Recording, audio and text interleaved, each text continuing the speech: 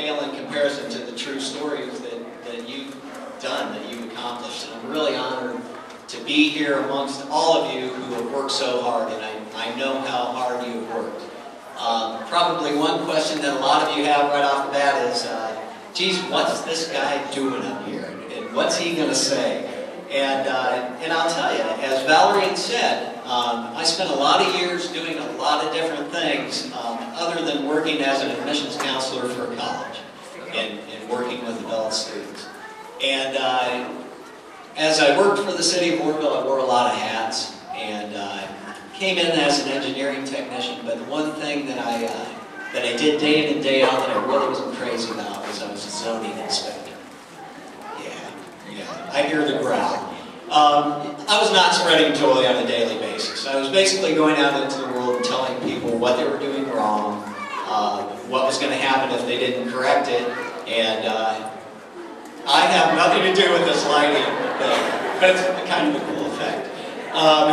Zoning inspector. Anyhow, I decided to make a change in my life. I wasn't really sure what. I knew I wanted to do something that would help people. And I had always been closely connected to Wayne College. Went to school there right out of high school. And went on to the University of Akron. But I stayed close to Wayne. Heck, my mom was born there. True story.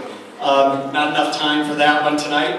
But anyhow, when a job opened up to be an admissions counselor for adult students, something which I knew nothing about, I went ahead and I applied and wrote a really good letter and had a really good interview and got the job offer, let's say. But it caused a lot of thought between my wife and I.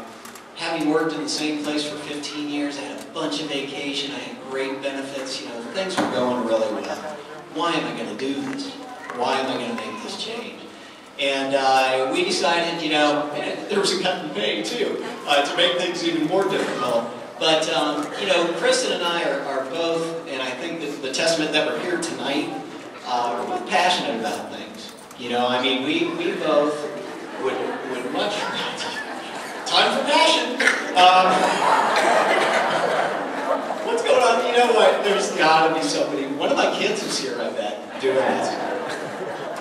But anyhow, I went ahead and I took the job, and it was kind of crazy. It was kind of crazy starting out because, you know, again, I had to learn everything about this stuff. I had been through college, but I didn't really know the admissions process. A lot had changed in 20 years, and every day, you know, I just, you know, gosh, there's so much to learn. How am I ever going to take care of all this? And I'd get home at the end of the day, and Kristen would say, well, how'd things go today? Well, you know, another day of learning a bunch of stuff that I know, learning how much I don't know.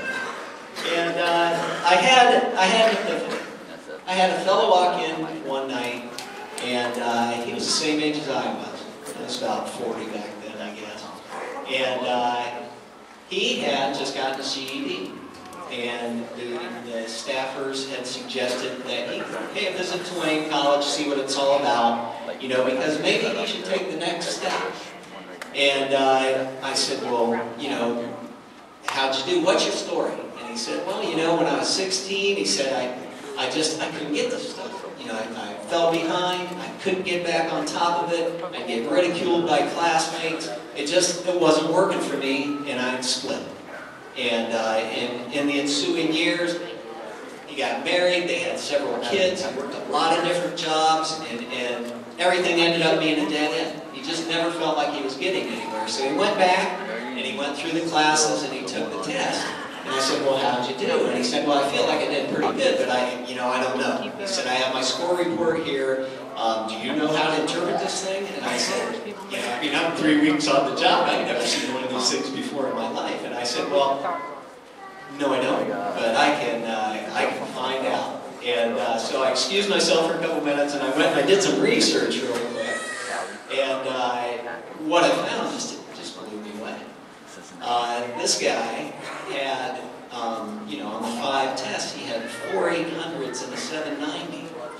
And I thought, this couldn't be right, you know, and I did a little more research and realized that he was in the 99th percentile rank, probably the 99.99th percentile rank. He was at the top of the heap. of all graduating seniors in the country, not just people taking the GED test. And you know, I went back into that room. I had goosebumps. I have goosebumps telling you this story now. I went back into the room and I said to this guy, I said, "Do you have any idea how well you did on this?" And I explained it to him. And he sat there in silence for a minute and kind of started tearing up. And he said, "You know what? This changes everything." And I said, "You bet it does." And you know, all the ridicule and all the hard work and everything that it took to get him to that point, that's the first time anybody had ever suggested that he was bright, that he was smart, that he was worth anything, that he could do anything. And I said, "I'm here to tell you, it's not just that you can do something, you can do anything, you know?" And I worked with this guy, and I got him going on actually an honors scholarship at the University of Akron.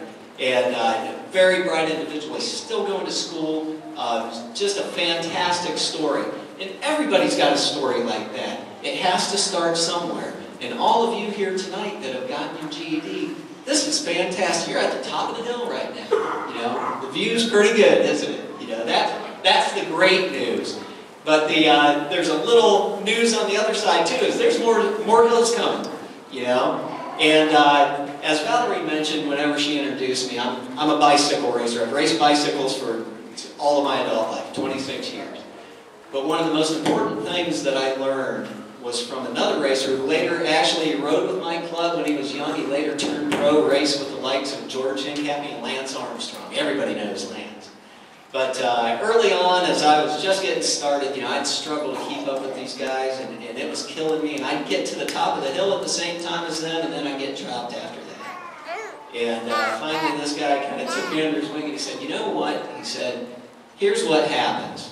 He said, "Darn near anybody can make it to the top of the hill, given enough time." He said, the folks that are good might get there first. He said, "But the people that win, that all depends on what they do when they get to the top of the hill. You got to carry your momentum over it, because there's going to be more hills to come." You have momentum right now. You know, when I work with adult students at Wayne College, one of the things that often comes up is, you know, "Geez, I haven't been in school in a long time." You know, oftentimes I'll see someone who's 40, 45 years old and they've been displaced because the factory closed or because they've been laid off. You know, they thought that they were going to be able to do what they were doing for good, and they were good at it. But now they got to shift gears. They got to go back and do something different. And what I always tell them, and by golly, this is as true as I'm standing here, those folks have a better chance, really, of succeeding academically than a lot of the kids that are coming out of high school, and it's because of this. Because of the life lessons that you've learned.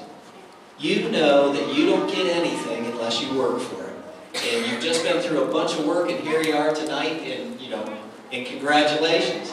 You've gotten what you've worked for. There's more work to do. And the harder you work, the better off you're going to be. I mean, this GED is probably the single most important thing that you've accomplished so far, really. But there's more out there to do, and I'm here to tell you, there's people to help you do it. I know that with the adult students that I recruited at Wayne College, one of the greatest things in my career so far, all my careers, was this. We had a graduation celebration here just a few weeks ago at Wayne College. And the fellow that hired me, my mentor at Wayne College, Gordon Hawley, he told me, he said, "You feel good about this job right now." This is, you know, after I told him the story about the fellow with the GED. He said, "You feel good now?" He said, "You wait until you see people going out the door. Wait till you see them at the other end." And I had my first chance to see some of my students graduate, and that was absolutely fantastic. And I'll tell you what, there was another person there too. And she wasn't graduating on that particular night, but this lady, she had come to me. She was 40. Her marriage was falling apart. She had 3 kids. She had graduated from high school, and she'd gone on to work in a factory, worked her way up into management, and was doing great. Met a guy, fell in love. He was a college graduate. She stayed home and raised the kids and whatnot. And things had just kind of fallen apart. And she decided to get back on her feet and think about me. You know, think, what am I going to do with the rest of my life? And she came to see me, and we worked on a couple different things. One was this. We have this program at Wayne College. It's a credit for life experience type program, and it gave her her first opportunity to get back in the classroom and get credit for some of the work that she had done previously, and that was huge. It was a huge jump start for her. You know, she aced this thing, and then she went on to take 2 classes. She was at this graduation recognition ceremony not to graduate that night, but to get an award. And she called me the night before. And she said, "John, remember me?" She said, "You know, you were the first person I saw when I walked into that school. And you've been very encouraging to me and whatnot." She said, I wondered if you're going to be at that program. And I said, "Yeah, I am." And she said, "Well, could I sit at your table? Because, you know, I asked my husband," she reconciled with her husband, "I asked my husband to go with me." And he said,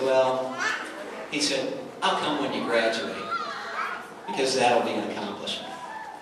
And I just want you to know that no matter what any of us do in life, for some people it's never going to be good enough, you know? And just push that aside. You don't need to listen to people like that. You don't need negative people in your life. Look at the things that you can do. Look at what you've done to get here tonight, and keep on moving, because you can.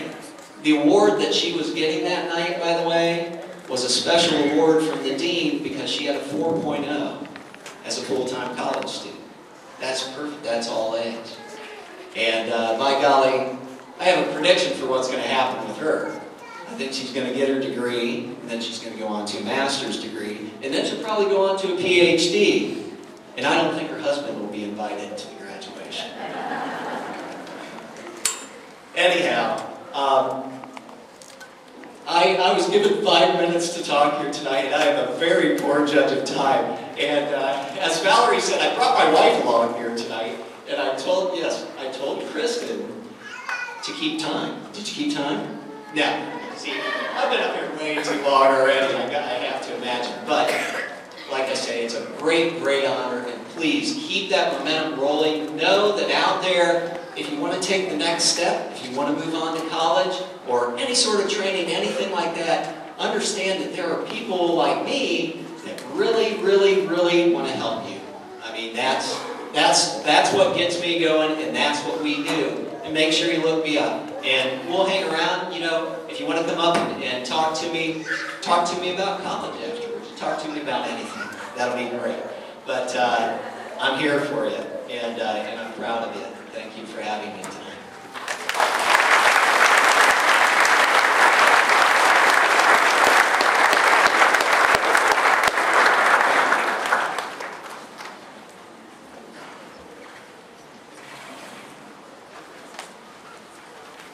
Okay, and now for the moment that you've all been waiting for. Presentation of your GED diplomas. To hand out your GED diplomas tonight, we have Representative Amstutz. And so if you want to come up here, Ron, and we're going to have staff help him. They're over on this side, and then we have the Wayne County Schools Career Center Board President, Frank Besanson, who will be handing out your tassels.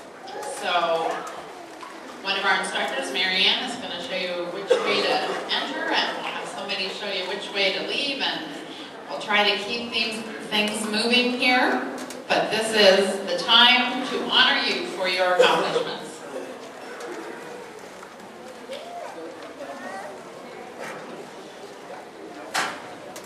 And tonight, receiving their GED diplomas, Maddie E. Linscott.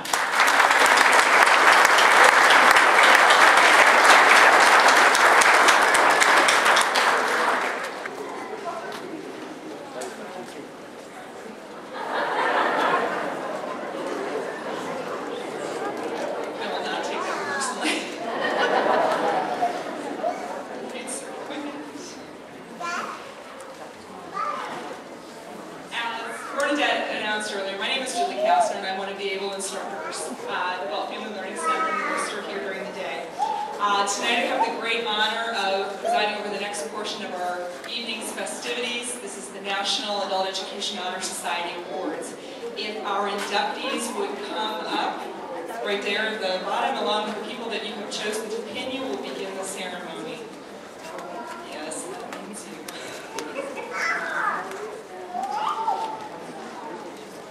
The National Adult Education Honor Society was founded in 1991 in the spirit of the traditional honor society that you find in high schools. It's the purpose of providing meaningful recognition to outstanding adult education students.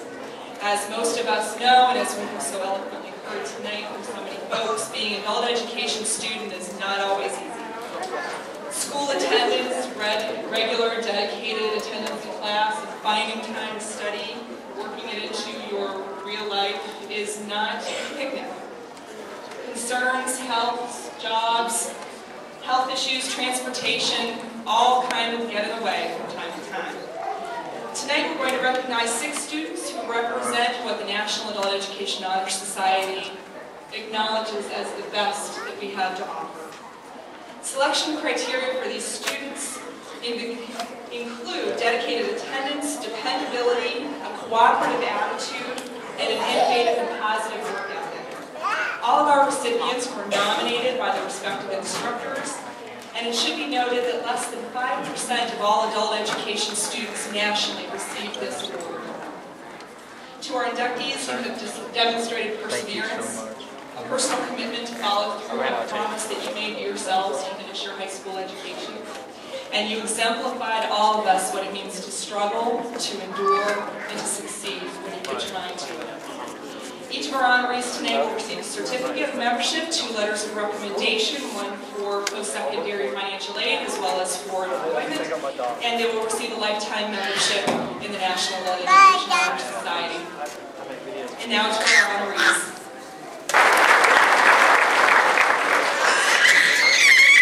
Maddie Scott. Yay!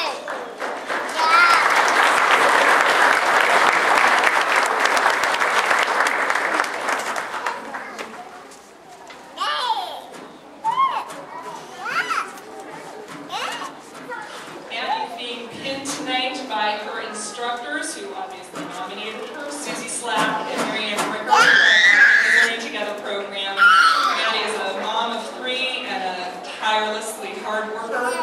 We are ridiculously proud of you.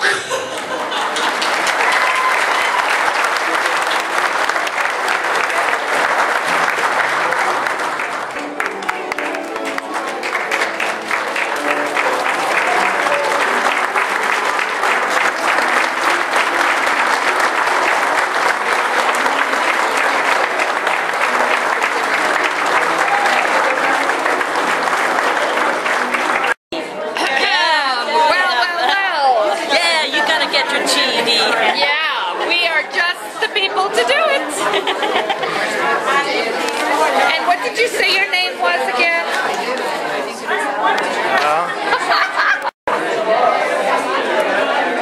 the highlight of our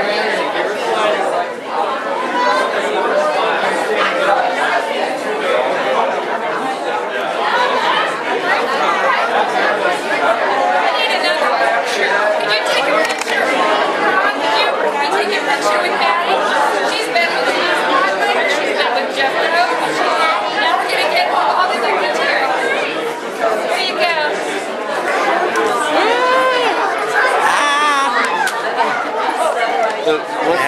Hi, baby. Is it like a flash memory chip in there? It's an SD card.